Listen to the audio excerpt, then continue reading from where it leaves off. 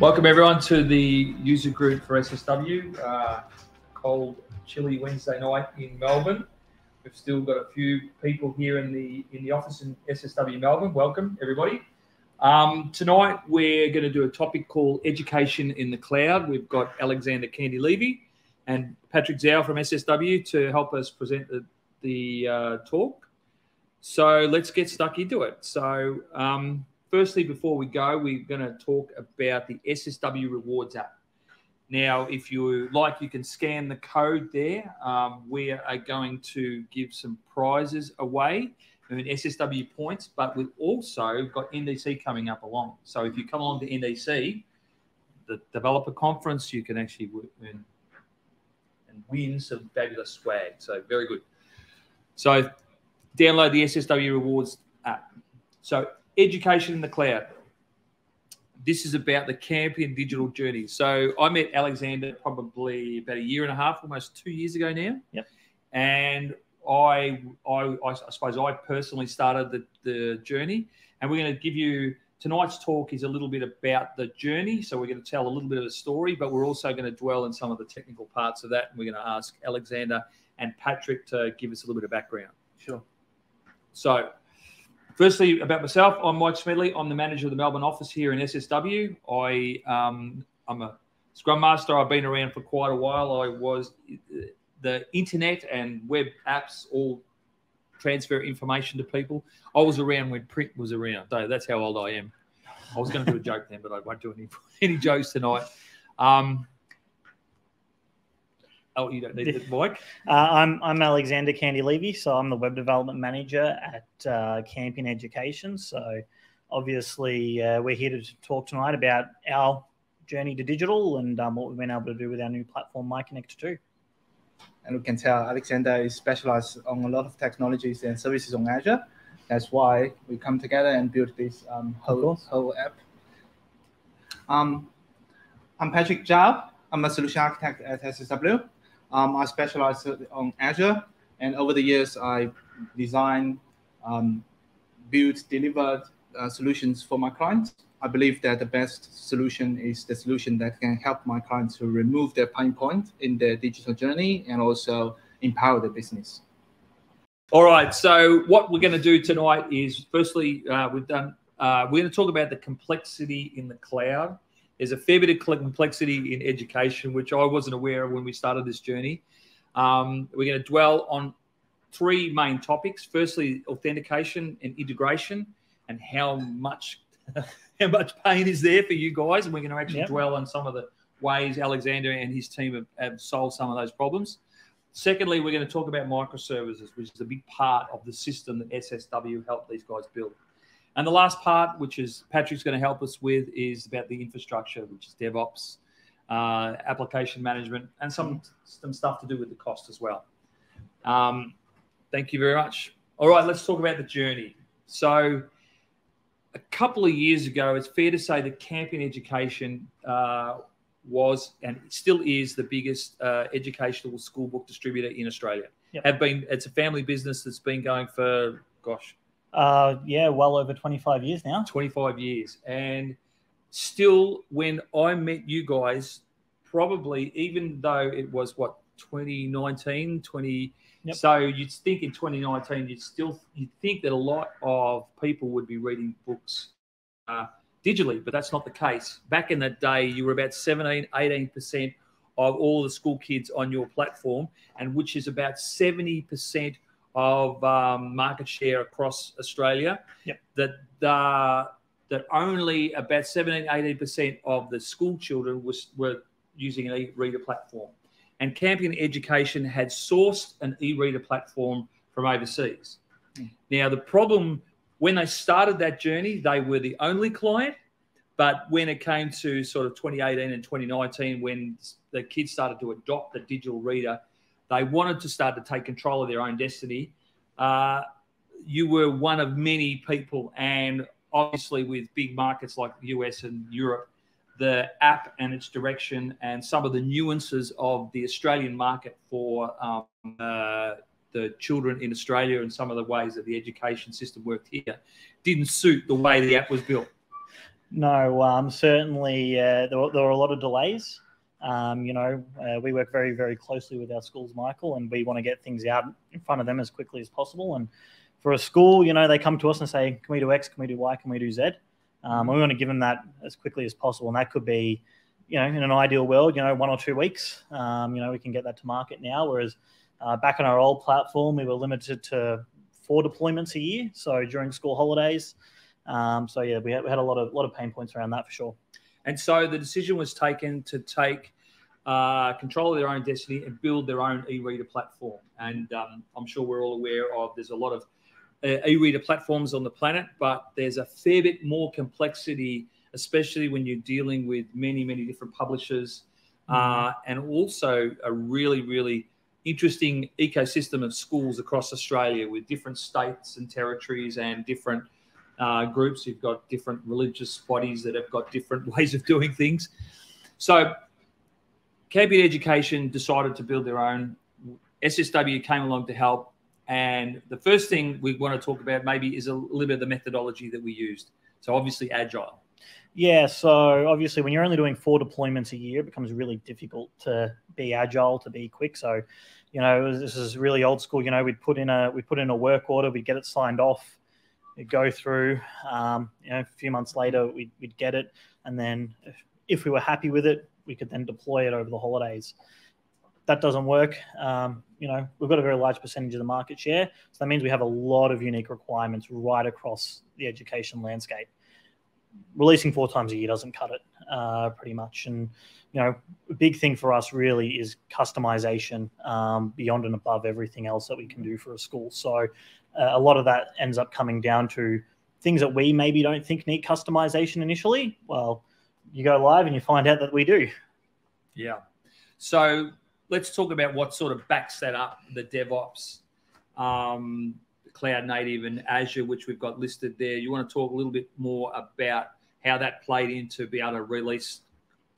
Yeah, so when we've got an application, a system as big as MyConnect is, there's a lot of inbuilt complexity in it, Michael. So a big thing for us is, we're a pretty small team at Campion. We do a lot with fairly little. So because of that, we need to automate pretty much everything. So that's where DevOps, Azure really comes into play, because we don't want to be thinking about our infrastructure. We don't want to be thinking about, we need to do a deployment. I don't want to be up at 4 a.m. doing a deployment outside of hours or anything like that. So a big thing for us right from the start was, let's get it cloud native. Let's get it right. So, long term, we can look at doing continuous integration, continuous deployment, zero downtime, all that really good stuff.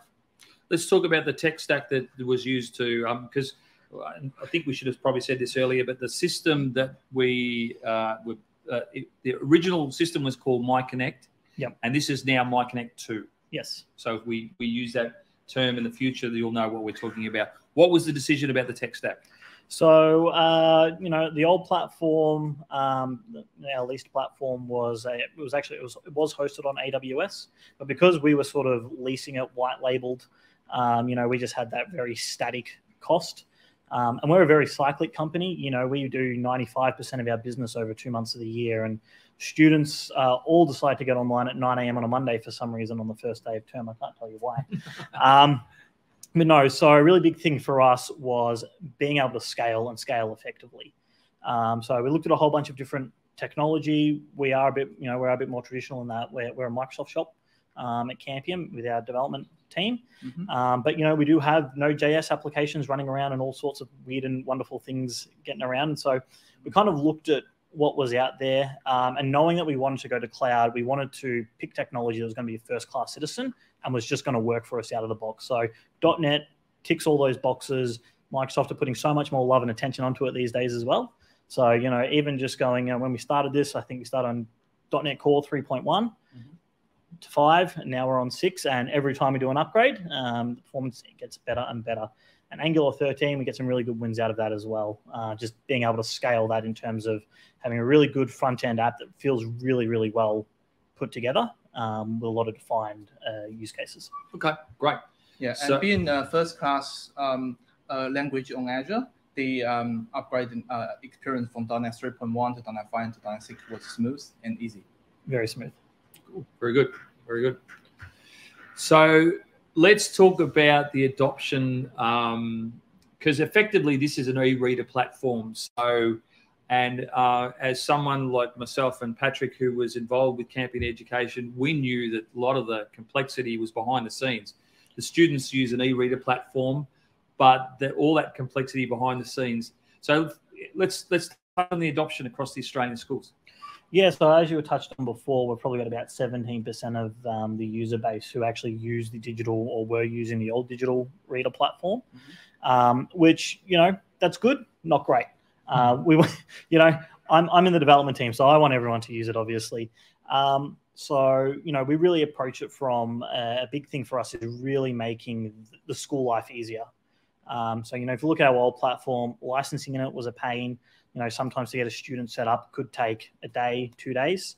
And that's something in the new platform, you know, that takes seconds now, less than a minute to, you know, if I want to set up 500 users, get them all set up with 30 licenses each, it's very, very quick. So from a school perspective or from a Campion perspective, we're able to do things a lot quicker in our new platform, which translates to doing things a lot quicker for schools as well. So as a result of that, we're seeing more and more schools jumping on board our platform saying, we'd love to try it out.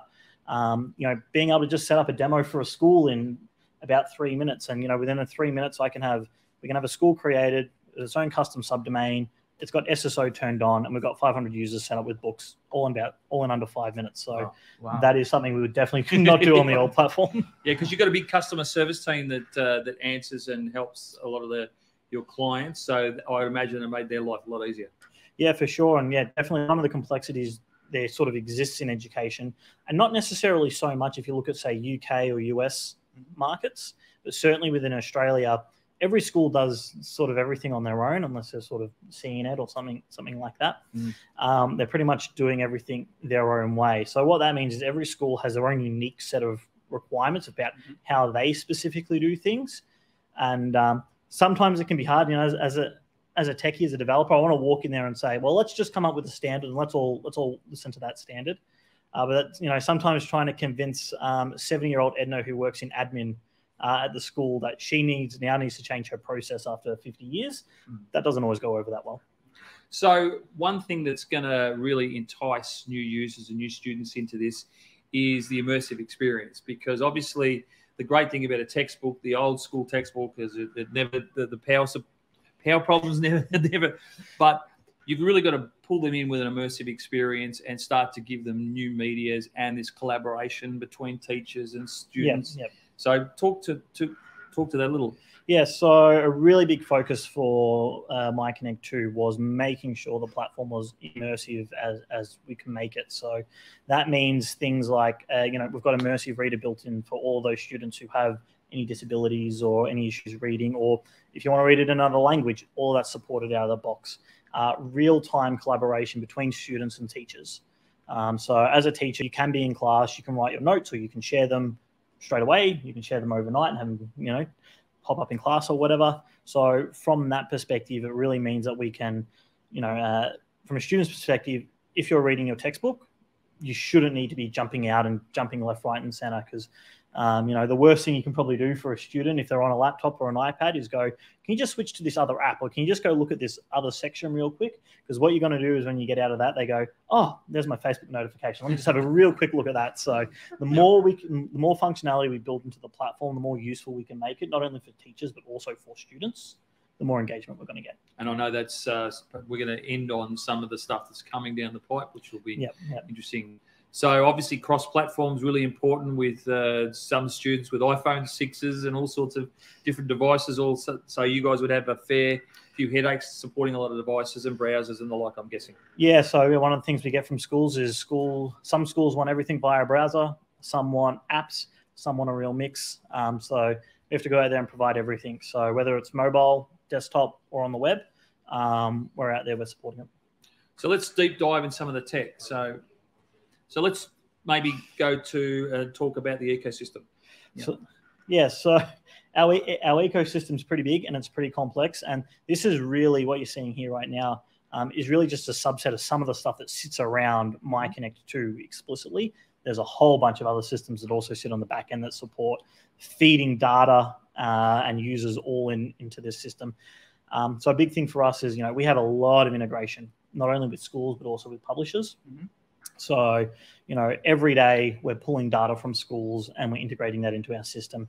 Every day we're automatically talking to publishers and setting up user accounts. So one of the nice things we like to be able to say is Timmy comes in, and this can sometimes happen at a public school where Timmy comes in and the school doesn't know Timmy's now registered and he's now learning at the school. Mm-hmm. So one of the things that we're able to do, if the school's got all their auto imports and everything set up, is he can come into school, and by the time he's in class, even though the school's only found out about it at 8:30 in the morning, by the time at 9 a.m. hits and he's in class, he's got all of his accounts set up through Campion and all of his accounts set up through publishers. So he already has all of his licensed content waiting for him, ready to go in. Authentication, and we're sort of going to start to really delve into that a little bit more, because I was just blown away when I found out how many different systems you guys have to support, and the whole way, not only publishers, students, teachers, different school systems. Some schools are very advanced, some schools are really quite behind, and you guys have got almost set up an end to the authentication. So the student journey is really seamless, but behind the scenes, there's so many headaches, I'm guessing. Yeah, so we've essentially, we're talking about microservices, and this maybe isn't such a microservice as a macro service at the end of the day. There is a lot of complexity in our authentication story. So, everyone who's using our system has a Campion account. They log into all of our internal, all of our external systems like that. Of course, we integrate with all the publishers as well. So every student at every school that we work with, their Campion account can be used to log in at publishers. So when we're saying publishers, I probably should expand on that a little bit. A lot of publishers, if you look at Oxford or Cengage or Cambridge, they'll have like interactive versions of their textbooks often. They might have homework assignments or other things that they're doing in those platforms, or even other subscription services and other third parties that we work with and partners that we work with. Mm-hmm. So as a user of Campion, I have, depending on how the school's set up, but I will only ever have one username and one password. And that's regardless of how the school's set up. If the school is set up using, SSO, we can do a lot of really cool things. We send them back to the school to do their authentication story. Some of the really good wins we get out of that is from a school perspective, they do one setup with us, and they've got access not only to all of our systems, but 30 publisher and third-party systems as well in one hit. And depending on what they're using, if they're using Office 365, if they're using G Suite, they actually don't even need to do any setup. Wow. That's literally we click a button on our end and off it goes. This single sign-on mechanism really empowers your user experience. That's great. Is there anything special in education industry in terms of the single sign-on or authentication protocol? Yeah, so you'll see it here on this slide, LTI, or the Learning Tool Interoperability Framework. It's a bit of a mouthful. So LTI is this really intense protocol that sits in between system that essentially allows education systems to really, really tightly integrate. We've got a video on that we'll go into in a little bit. But basically, while you're a student, so let's say you're a student and you're using something like Canvas, which is an LMS system, our entire MyConnect 2 platform can be embedded straight into that platform. So, from there, you can say, if you're a teacher, you're saying, hey, look at this book, that book, this book, you can say, as part of that, you can say, well, click here to open up that book on this specific link, and it all sits there. You're not even going into a new tab or anything like that. It's all within that one screen to just straight away, you're in your textbook exactly where you need to be. Wow, great. Let's have a look at the seamless experience. So what the user is doing is that they're logging the system by putting in a username and password. But let's just point out that that's Canvas. This is not MyConnect. This is another education system that MyConnect is living inside of. Yeah, so this student, Peter, who's logged in, as soon as he's logged in, he's clicked on MyConnect, and you can see all of his books are straight up there. He didn't have to log in a second time or anything like that. It's all just there, and you can also see there's a bit of a quick demo of MyConnect 2 as well in here. There's sort of lots of different modes, but yeah, the full functionality of MyConnect 2 is available in here, so which is some really powerful stuff. And this system, I know a lot of schools use the Canvas system to manage students and manage courses and marks and calendars and teacher assignments. So without a seamless integration between the two systems means that authentication just happens seamlessly. Yeah, they don't have to think about it. Yeah, well, fabulous. Wow, that's That's great. And embedded such a huge enterprise application, a reader platform, into another system is a lot of job. But with this experience, students can have a better, learning. They can focus on this platform. They don't need to jump out to check their Facebook notification anymore. Absolutely. Oh, that's great. So let's go deep dive a little bit, Alexander. So I like to describe we call it IAM, Identity and Access Management. It's a distribution platform for other systems. So as a company, we're a distributor of school books, physical and digital. And IAM is sort of a backbone here that allows us to distribute connectivity into other systems, whether it's our own systems, whether it's publishers or school systems. So if you're not familiar with SSO protocols, there's sort of a quick diagram here, and it sort of goes through it. I won't talk through it. Single sign-on. I won't talk through it too explicitly. But pretty much at the end of the day, the way our system works, it really sits there in the middle. So for a publisher and for our own systems, we act as the identity provider. And for a school, we actually act as the resource provider. And we've got a whole bunch of other things built in there, a whole bunch of smarts built in there. So there's a very, very good likelihood. If you're a student at a school, you click on one button. If the school is set up with Office 365 or Azure AD Connect or their ADFS system, and they're doing SSO through that way, because they're already federated on their Windows machine in their school environment, they'll literally click connect, and they don't have to type in a password or a username or anything. They're literally just straight into the system. Nice. Wow. So this IAM, I guess due to the complexity, this is in-house developed. And, you support a lot of different protocols and mechanisms. Yeah, so we support all the big ones: SAML, OAuth 2, OpenID Connect. Wow. And we're able to translate between all those different protocols. So a school can connect in with us with one way, and publishers can connect in with us another way, and we'll do that translation for them. Oh, so from a publisher point of view, they do one connection with us, and now they're set up with 1,000 schools, straight away, which is some pretty powerful stuff. You guys have got over 3,000 schools on the system generally as clients. Yeah. So there's quite a few schools roaming around these days. Wow. And that it's only going to grow over time as people transfer away from paper books onto digital. So so we're going to start to talk about how you handle all this volume of data and traffic. Yeah, yes. Exactly. So there's a diagram. Just a bit of. So this is a really quick example of kind of how that authentication pipeline within IAM works. So sort of on that right-hand side there, you can see connecting in with both MyConnect 2 and the rest of our internal systems as well as publishers. And there on the left, communicating with schools. See that we also have username and password support. So for schools that actually don't have SSO, we'll be their identity provider, and we will do SSO on their behalf to all the publishers and all of our own systems. Right. So the flexibility of IAM is that we can be both identity provider as well as consumer to some other third-party providers. So that really gives your users a lot of options there. Oh, for sure. Cool. All right. So how do we do all of this? So 9 a.m. Monday morning, when was it, February 3rd or something like that? That this system went live. So obviously it was a bit of a slow uptake, but in 2023, you're upwards. I think there's like 4.3 available school students in Australia, and that's growing all the time. Yeah. And if you guys are 70+% market share, gosh, that would be next 2023. You're going to have upwards of almost 1 million students logging on as your market share grows. Yep. How the heck do you make it run at speed?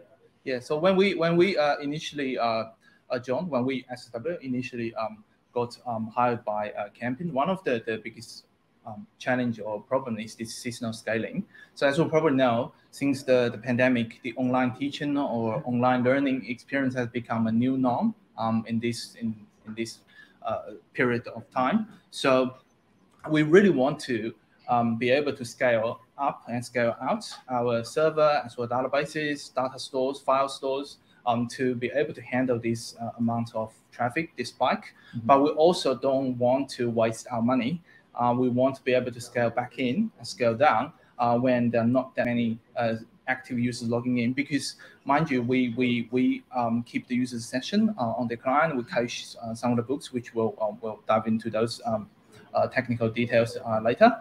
But in order to do it, we really leverage some of the cool services Azure offers, such as the premium app service plans scale out and scale back in mechanism, which we've got a screenshot here that we can see.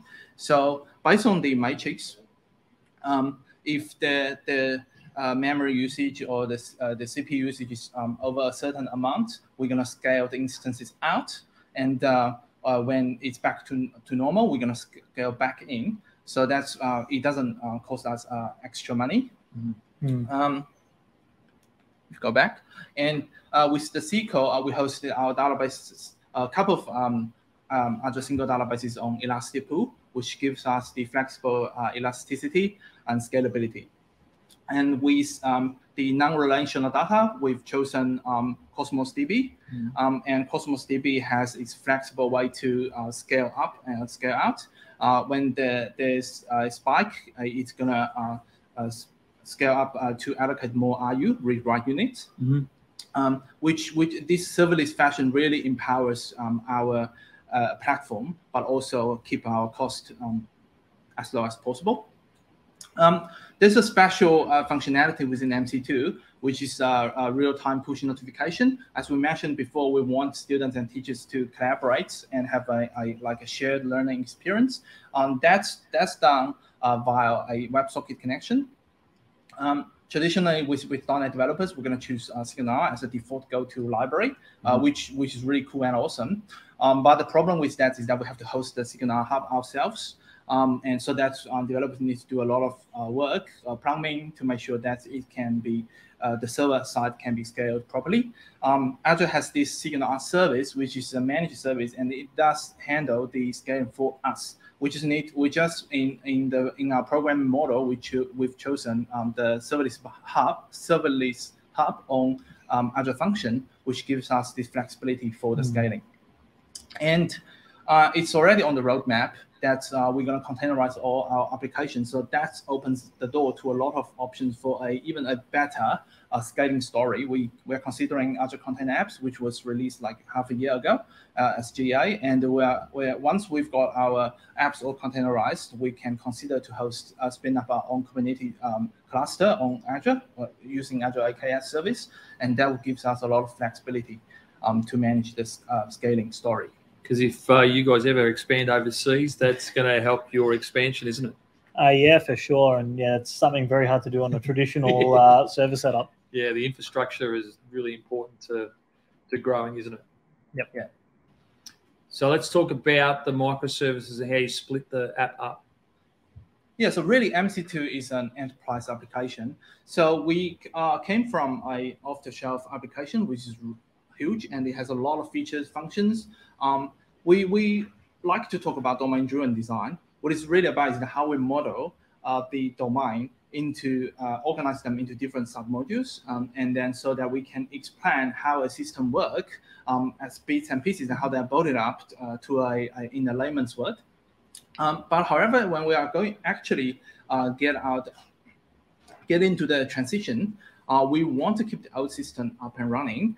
Or in the meantime, we build a new system. Although the new system, the bits and pieces we're building is on a UAT or stage environment, but at least we want to give user an integrated integral experience so that the user can test the functionality out thoroughly. So we had utilized a development approach or a design pattern called strangler fit pattern, which I've got a photo to show in the next few slides.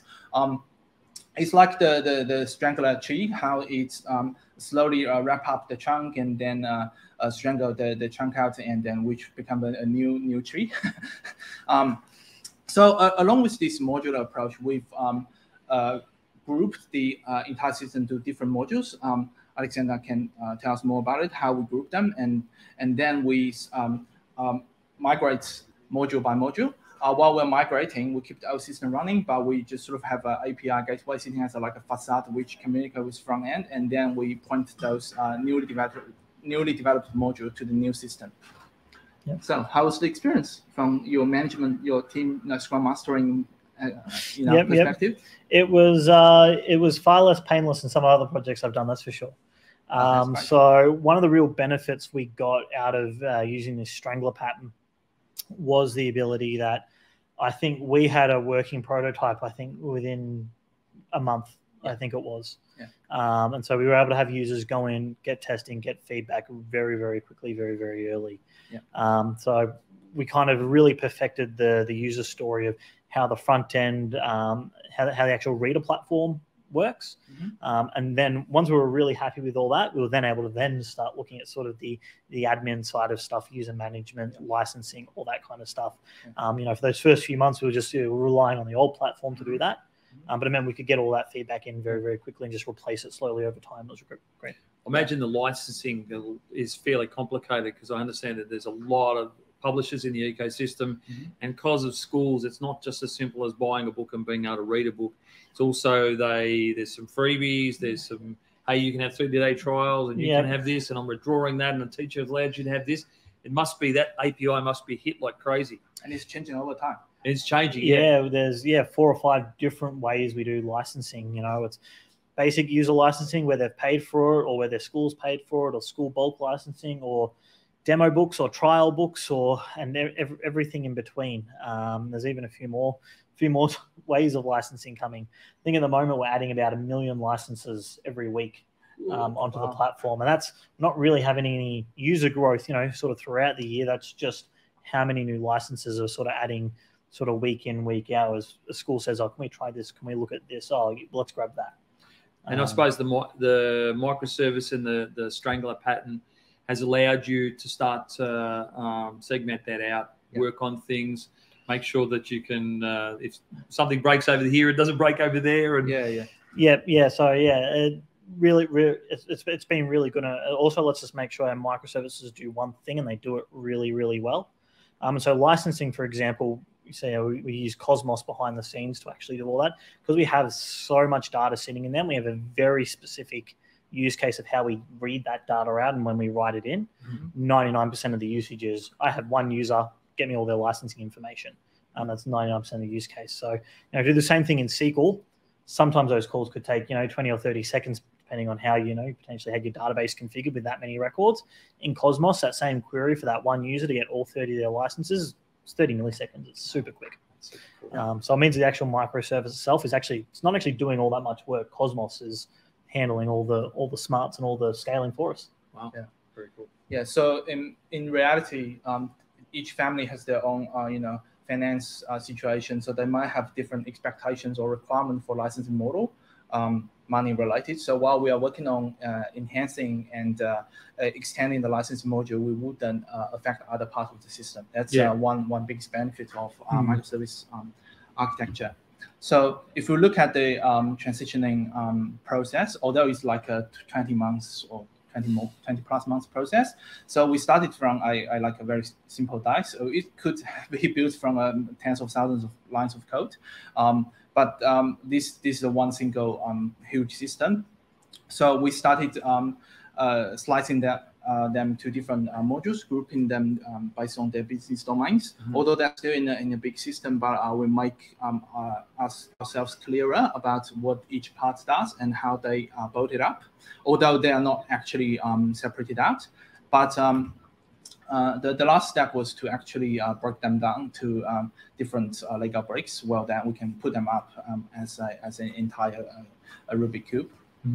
So, and this is a good example of the strangler-fig pattern, as you probably can see. While the trunk of the tree is still there, the strangler tree will slowly wrap up the trunk and then strangle the gut of it out, and then it becomes a new system, new tree, which has more flexibility, and doesn't affect at least from a user perspective, when you look from outsidewards, it's still the tree there.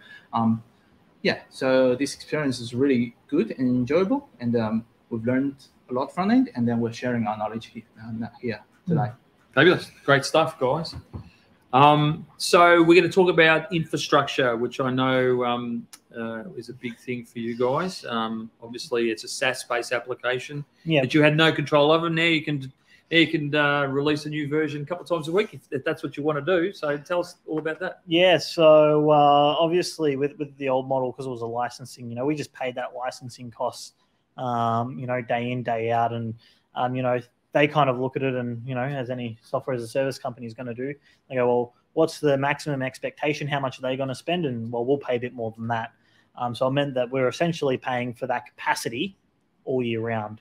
Whereas now, we're able to scale to 2 or 3 instances up and down as required. So we've taken a really, we're in the situation where when we scale quite hard and quite early. We're in the situation where all those students are all trying to jump in at the same time. Some systems, will scale up, okay, 9 a.m. to 10 a.m. sort of gradually increases, and at 10 a.m., we need to add some more services, and it's sort of a bit linear. We're sort of in 5 minutes, we've gone from 0 to 100. So I know Patrick had the screenshot up there earlier, but we've taken an approach, scale early and scale hard. Which is really good, because it means that from a student, from a teacher point of view, the system's always really performant regardless of what time of day you jump on. And that's where SQL Cosmos, they can scale super easily there as well. So, especially with SQL, being able to share those resources between all those different microservices is a major cost-cutting exercise for us. It just licensing a normal SQL server can be quite expensive. So be able to grab that, stretch it out, stretch all those resources out is very, very handy. And a big thing for us, we're dealing with a lot of textbooks, a lot of files. We're a very data intensive platform. How big is each book? Like a PDF? Yeah, so I think the biggest book I saw was in the realm of 1.6 gig. Now, if you've got a textbook 1.6 gig in file size, no one's going to wait around to download that to read that on their laptop. No. So it's where, we've worked with a tool called PDF Trom, where they've got some really cool things in there where, I saw that same textbook, that got shrunk down to about 80 megabytes in size.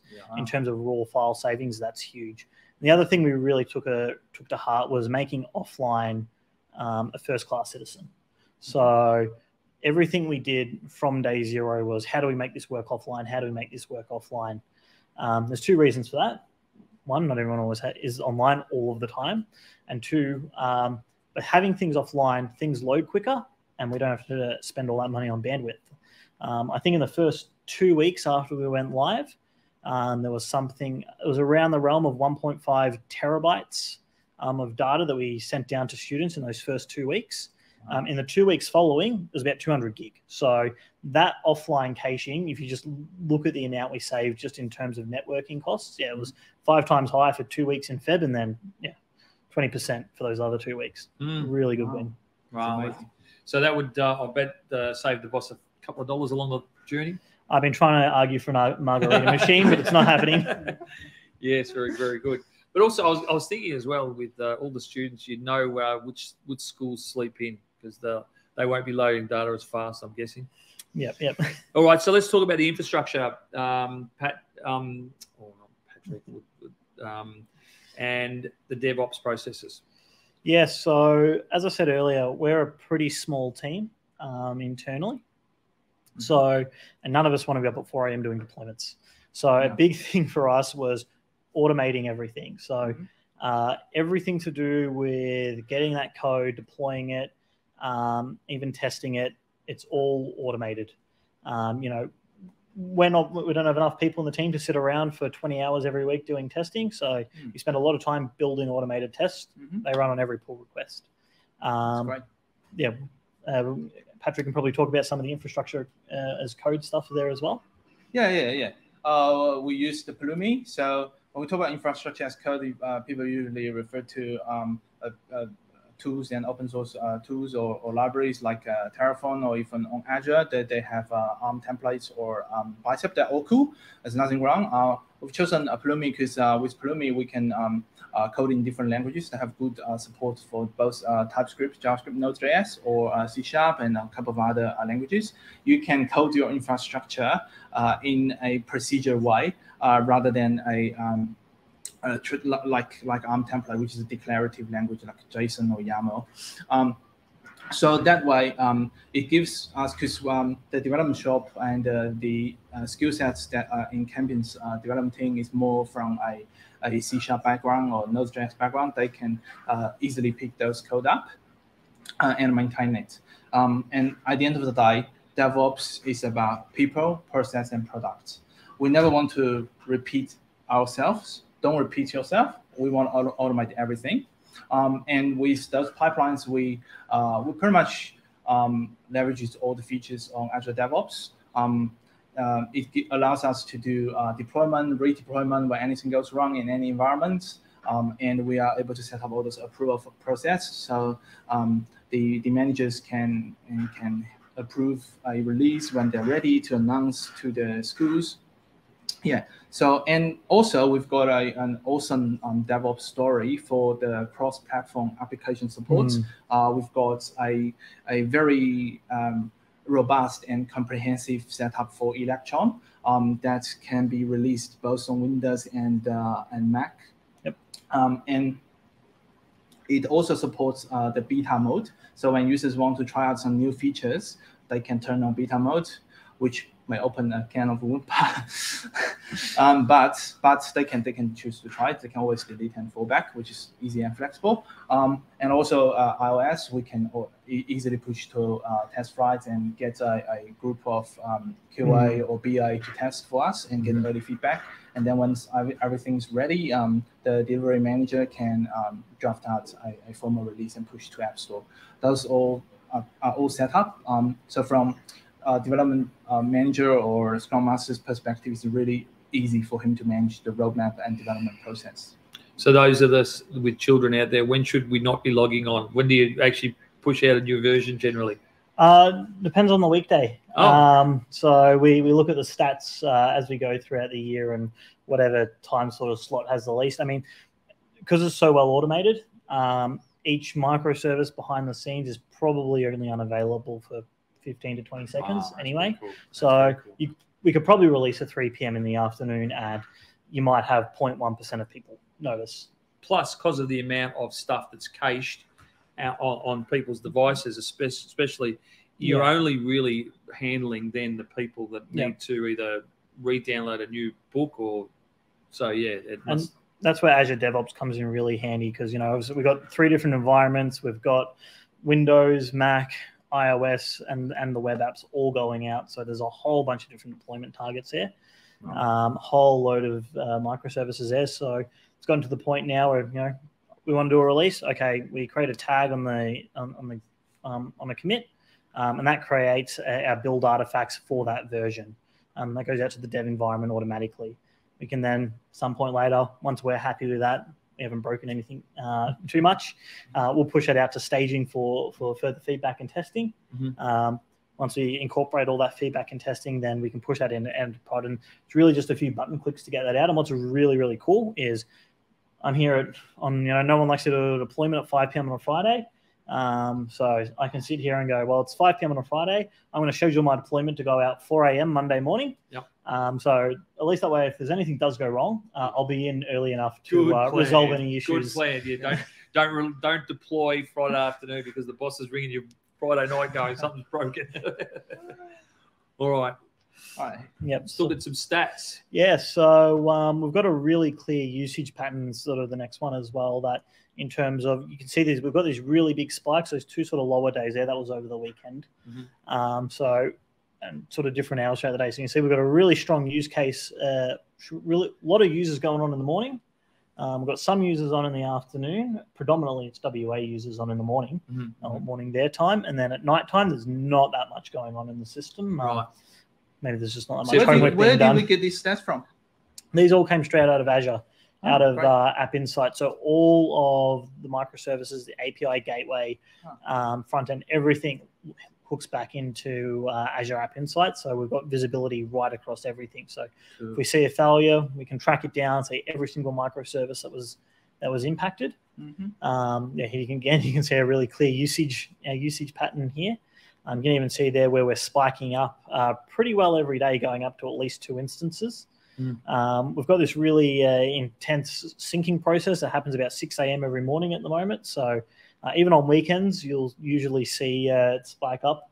And, we're able to sync almost a million users to the system in probably 20 minutes because we're just able to scale it up and process it that quickly. Did I see in a previous slide about 1.2 million at one point in time there? Almost? Almost 12 million requests over that week. Very, very good. Very, very cool. And it didn't kill our app. We scaled pretty elastically. Yeah. Oh, that's obviously points to how well built it is under the hood. So very nice. And these are all running on a television in the office, aren't they? Yeah, so you can see this real time. We actually internally we actually don't have. We've got the dashboard set up in App Insights for when we're on our laptops and things like that. In the office, we actually grab all that data and we actually then pump it through Grafana. Wow. Because then we have a whole bunch of other systems that also feed into our Grafana dashboard. So you can be sitting there in the office and we've got full visibility of all the instances we've got running and what sort of load we're under and if there's any concerns and sort of what our error rates are and everything like that. It's really handy. APM is getting more and more important and is essential in enterprise applications, especially you have different moving parts, and we can see from one of the previous slides about describing the ecosystem. They've got such a huge system and they are all interconnected. Proper APM with the correlation with the overarching metric can help them to make decisions proactively. I suppose if you're waiting for customer service to tap you on the shoulder telling you something's wrong, that's probably not the right way of doing it. It's too late. Yeah, it's too late. All right.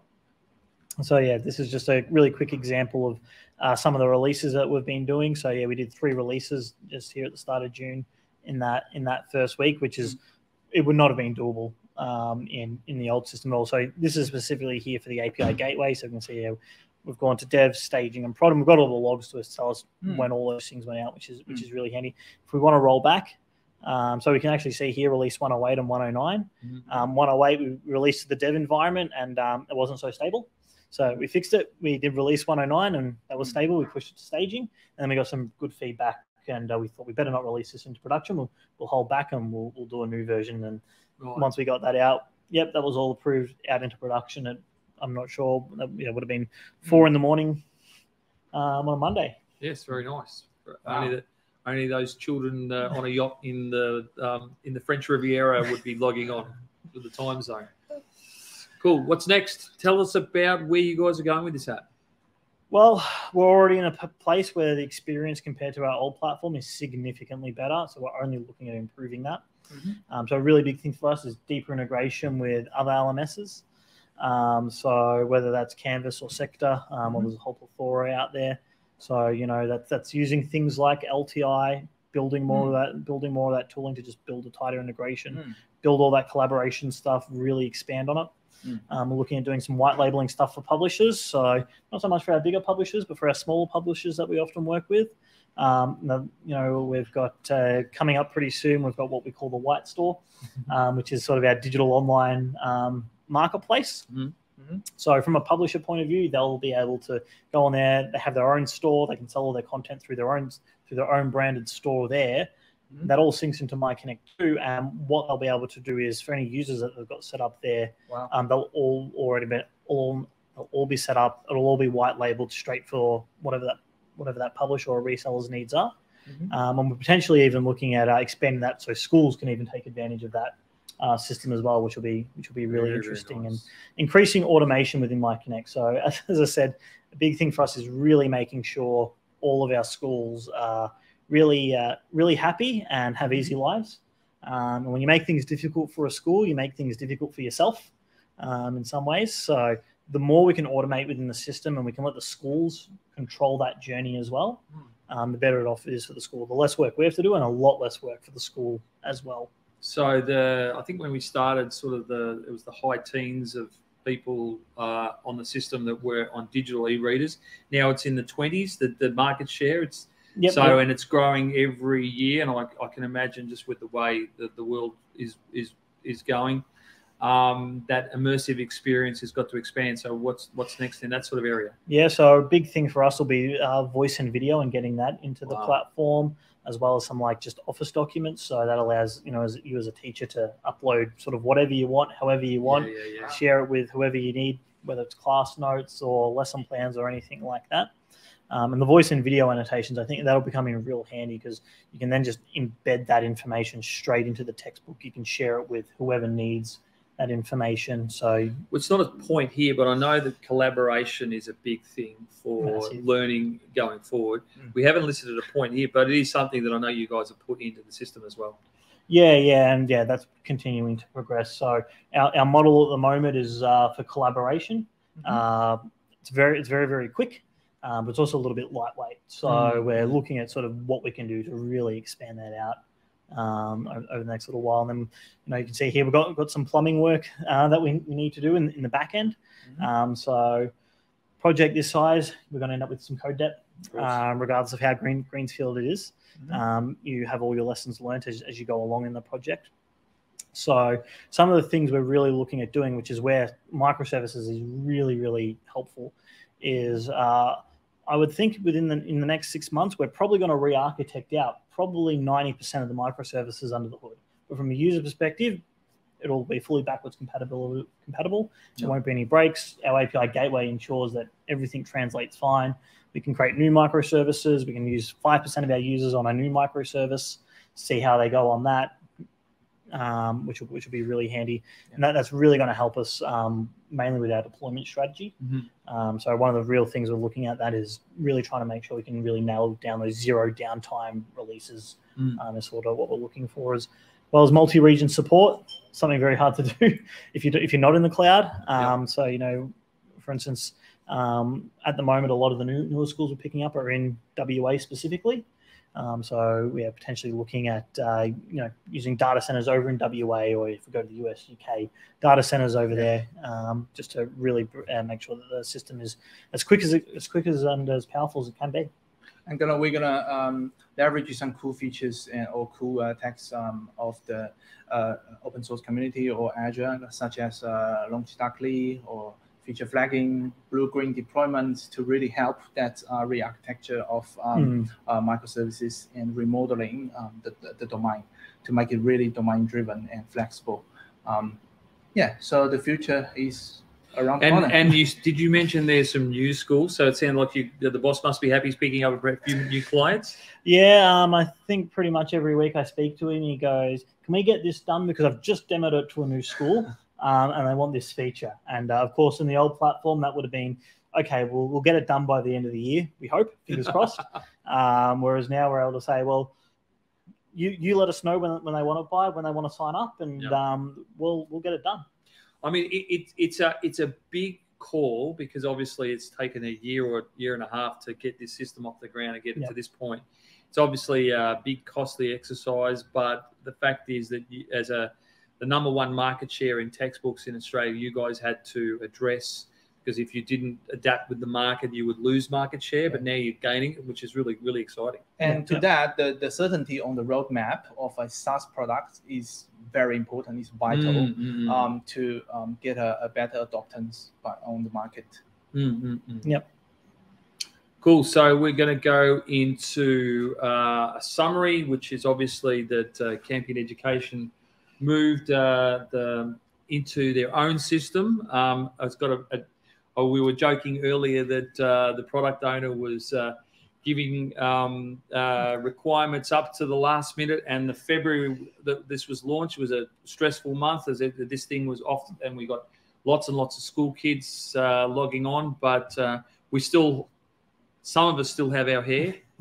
Yeah, but I can't imagine releasing a system as big as this, having 500,000 users log in on that first day, and not doing it in the cloud. I think to look at a traditional service architecture, I think we would have been really struggling to figure out what our load capacity would have been. And I'll admit, that first day we got it wrong.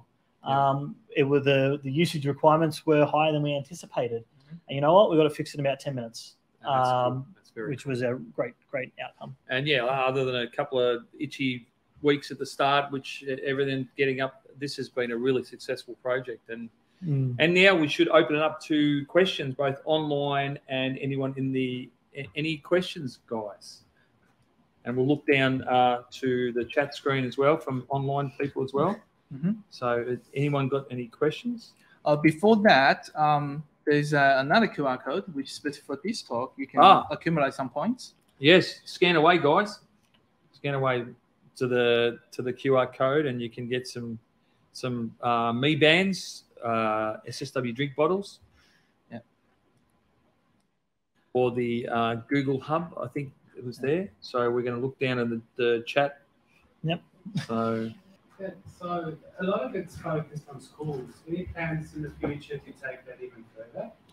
So the question was, there was a question, the focus is on schools. Is there any plans to take it further?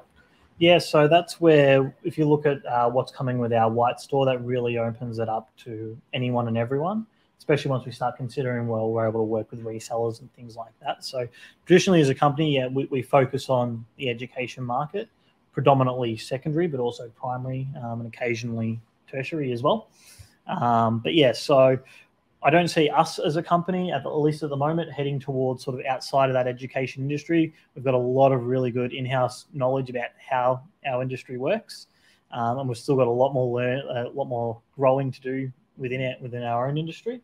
But yeah, what we're looking for, sort of, I guess, in the future with our platform is it's not dependent on you being in a school environment. So, you know, if we look at some of the white labeling stuff we are doing with publishers and resellers, we're not going to care whether you're selling to schools or to individual users or to uni students or to .NET user groups. You'll be able to do it.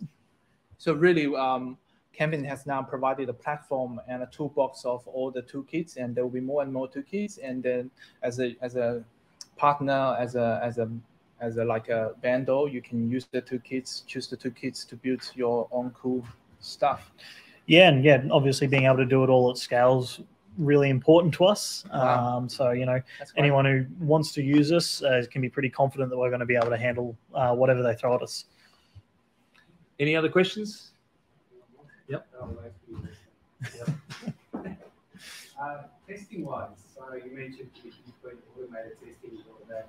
Once it hits the staging area, how do you approach your user acceptance testing? Do you get a group of kids together, or how do you approach that? Yeah, so we've got a few different methods. Quickly, I'll just repeat the test, because I think we're going through this, Mike. How testing? So how's it done? Yeah, so throughout the system, we've got automated testing. So we're talking unit testing for all the back end and front end components, integration testing, and as well as UI testing. And that's all automated. And that runs on every single pull request we do. So nothing gets into our master branch without it having gone through some fairly rigorous testing on our side before that. Once it then lands in the dev environment, usually there's a few devs who'll be looking at it. So we have some devs like Patrick who like to do a lot of their development work against the development environment. So Patrick will be changing something in the UI, and he'll be using all the cloud microservices there in the dev environment. So you'll be able to catch naughty boys. So we sometimes catch it. We sometimes catch a few issues through that. Once we get it into the staging environment, we hand it over to our internal IT testing team, as well as account managers, sales reps throughout the business. So they're able to look at it from the point of view of what do our customers want. So they jump in there, they do all that testing. Internally, we're sort of testing probably more of the admin side of stuff, whereas our account managers are really looking at everything from that student and school perspective. And that's where we've got things like, using Cordova with iOS and getting everything out onto test flight. We can push that out to schools if we have schools that need to do testing, or we can get them beta or even alpha builds of the Electron app, so they can really get their teeth into some of the stuff around there. A lot of what we do, though, is Patrick was talking about before, is feature flagging. So we'll build stuff and we release it, but we just don't turn it on. So if we look at something like trial products, which it's already in the production environment, but it's not quite turned on for everyone yet. There's still a little bit of testing and a little bit of tweaking to go on that one. But once that's turned on, we don't need to do a deployment to get that out. It's once everyone's sort of fairly happy with it, we're often at that point, we've done a fair amount of testing in production. Okay, we've made the call, we're going to turn it on. And initially we might turn it on for 10% of our schools, and we'll reach out to them and say, hey, can we get some feedback? And then we'll just keep pushing that out to everyone as we go. That's all configuration driven, and it really line up with agile development methodology to get feedback, get early feedback, and we do retro and we fix the issues and we improve our products. In iterations. Okay. Any other questions? We've got any questions online I'm just looking down at the Teams or from the YouTube chat. So that's where Microsoft there's immersive and reader comes in very, very handy. Oh, nice. From a development point of view, we didn't have to do all that much. All the hard stuff, so to speak, was taking care of it for us. And what's really good about immersive reader is, as a student, you can listen to it in your own language if you want. Ah, nice. Wow. So, do they have gibberish? So some of the languages, if you select Polish or something like that, it probably sounds like gibberish to me. But well, the chap that asked is, I think he's Serbian, or he's from that part of the world. But so yeah, that'd be interesting. That especially with Australia, that's really important to be able to support multiple languages. Yeah, absolutely. Any other questions? Yeah. Any other questions? Yeah. I was curious, how was like a cutover change management and from one system? Oh, great question. So the question is how was change management and the cutover from one system to the other? It was a lot. I think I probably spent about a week just developing a plan, and we had, in terms of this plan, specific things that were going out at specific times, and then certain tests that were also happening at certain times, just to make sure we ticked all of those boxes. Once we'd done that, however, we actually we had it in the production environment quite a while before we actually needed to go live, so to speak. So it was sitting there in production. It just wasn't advertised. We didn't have DNS mappings for it and all that kind of fun stuff. So one of the major things we did is, because our old platform, because it is a leased platform, we can't go in there and change our code. And I really don't think they would have appreciated it if we turned around and said, hey, can you update your software to just redirect everyone to ours? That'd be great. So we sort of looked at it from a DNS perspective, and we just sort of had anyone who was hitting those name servers were then just redirected to the new domain names. So it was a piece of functionality we had in the old system where schools could have custom domain names. So, it might be school@campion.education.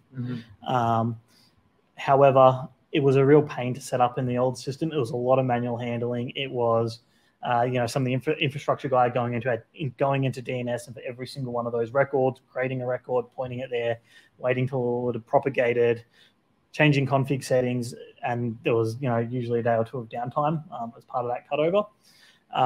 With MyConnect 2, what we've done is all of anything going to Campion.education, any of the subdomains, always point straight to that Azure cluster.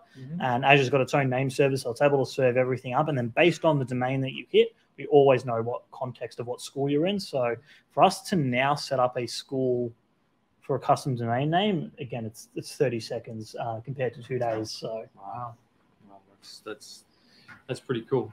Any other questions?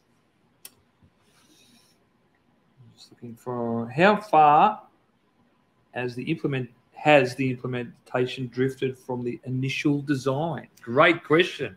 I think I know who asked it too. I think he was. Yeah, he did some of the original spec. He did. Yeah. So quite substantially, actually. Yeah, right. Okay. So if you would actually look at the UI design itself hasn't changed, but what the system can do underneath the hood, especially in terms of integration and automation, has evolved very significantly. Was probably I think our biggest pain point was we thought we were building System A and we ended up building System B instead. And if we'd known that maybe from the get-go, we probably would have gotten it done a little bit quicker with a little bit less pain. But regardless, we still got there in the end. And look, some of that was due to we built the system based on how we did things in the old system. So how we did user management in the old system, let's do the same thing in the new system. And then, maybe we shouldn't just do what we've always done. Maybe there is a better way. For instance, I remember there was a good example.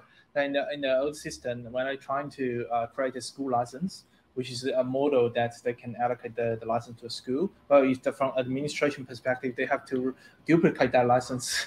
So along the way, while we develop a new system, we completely remove that part. We simplify the model. And because it's been domain-driven, we really reflect what the admin users and the Campion support will actually do, so that we simplify the logic. So there was a lot of change along the way. That's why Agile or Scrum has been so useful in big compliments to the management who saw the vision, and it did go all over the place, and they stuck with it, and they were really, really supportive through the process, and the product is testament to all you and the team at Campion.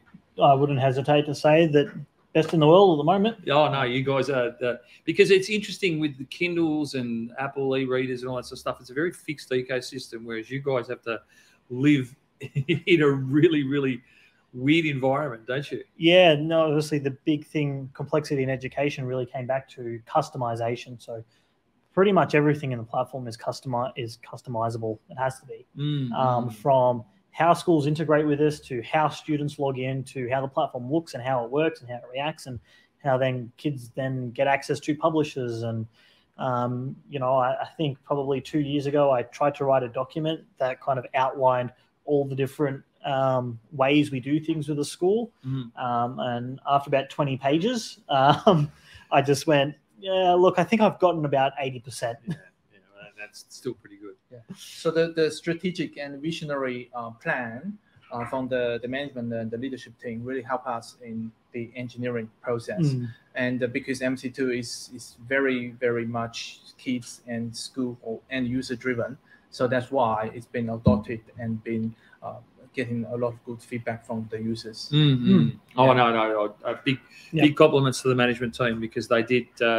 We had some really key people that understood what the market needed, and they've had a really big say in some of the design. It's all testament. And I think at the end of the day, the product we've got is the best, and that really, really shows. Fabulous. Any other questions before we wrap up tonight from online? No, I think we're all good. So from SSW, we firstly would like to thank Alexander Candy-Levy from Campion Education to come and talk to us about education in the cloud. It's been 18, 19 months. Patrick and I started the journey, and other SSW people started the journey, and gosh, the product is amazing, and all testament to you, and thank you so much for joining us tonight. All right, thanks for having me. No problems at all. Thanks, guys.